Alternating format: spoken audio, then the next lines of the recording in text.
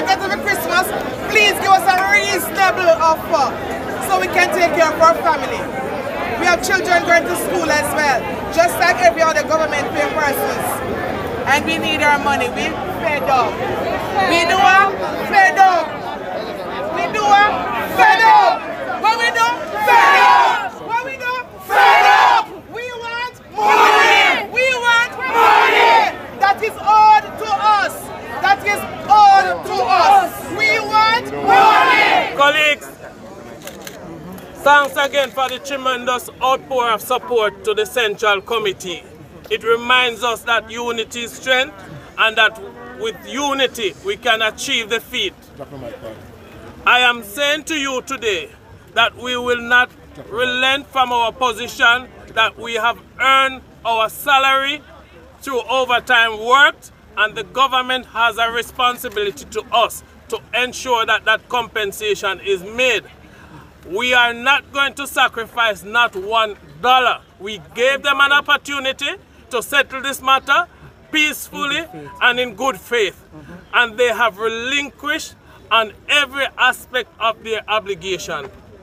They have breached their fiduciary obligation not only to the rank and file membership, but to the people of Jamaica. Yeah. And to this extent, I am imploring you to stick within the remit of professionalism and understand that with unity and partnership which the citizens have demonstrated and the region have demonstrated to us through the numerous calls, and the international community that is looking on have called the Police Federation to advise us that they are looking on and they are in solidarity with us, and they are prepared to assist in whatever way they can to ensure that justice is served.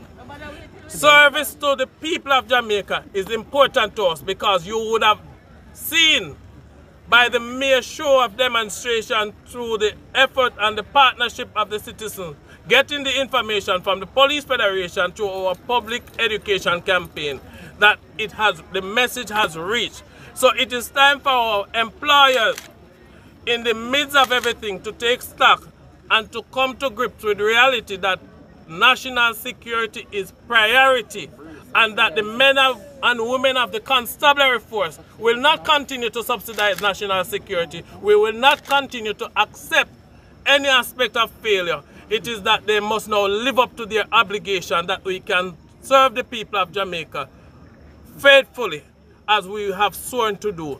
And we are not going to sacrifice the hard-earned monies that we earn.